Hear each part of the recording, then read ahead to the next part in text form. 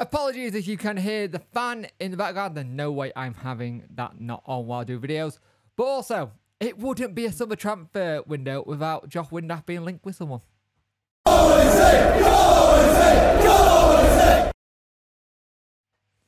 Hello and welcome to this video. If you could like, share and subscribe to the channel, I'd much appreciate it. Liking helps the algorithm, sharing gets in front of people's faces, and subscribing lets me know you like the channel. Hit that notification bell to let you know when videos go live.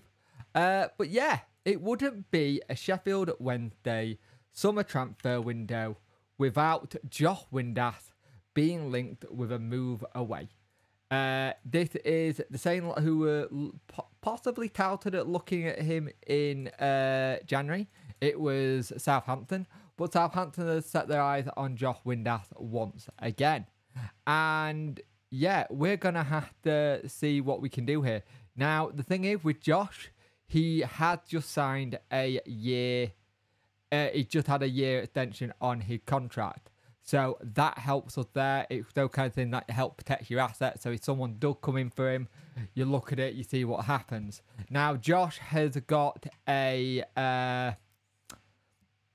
like I say, got a 1 year extension, so we can go from there. Now, Josh will be interested. He did 34 appearances last season, 11 goals and 7 assists. And we all remember the goal that was crucial, which was that diving header to get us to the championship versus Barnsley. Now, again, like I said, it's every season we seem to have this whole situation with Josh. Josh is always one player that seems to always seem to have interest. Was it last summer it was him looking at, or was it the summer before, where he was looking at Argentina? I can't remember. But you got to remember, they're about to unveil their new boss in Russell Martin. So he wants to get all his stuff sorted. He wants to get all his ducks in a row. Like, they're starting to get their people they want sorted. And if this is someone that they want. And it will be interesting to see how we could sort that out. Because Martin is a former teammate of Windass at Rangers, which maybe that's where a bit of the link up is coming from. They played together.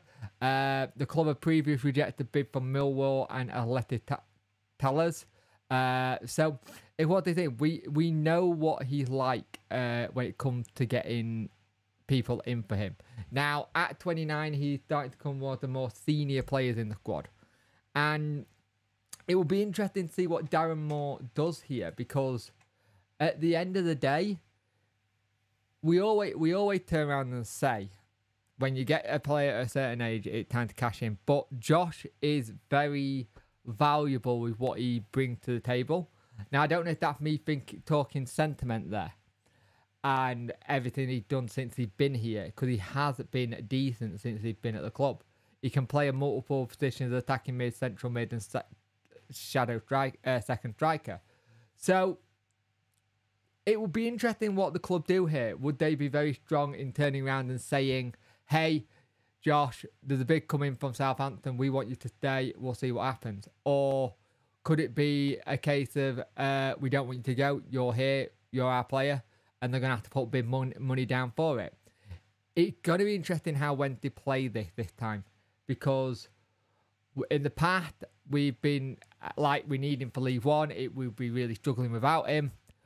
We're in a position where we probably can spend a little bit more money. So maybe we are a bit brutal if we do let him go and we have someone lined up ready for him. But yeah, it's going to be an interesting case to see what happens there. But Josh Windass, possibly a target of Southampton to lead the club. Let's see what happens. But it was those interesting ones. Like I said, it wouldn't be a Sheffield Wednesday summer transfer window without a Josh Windass being targeted for a move.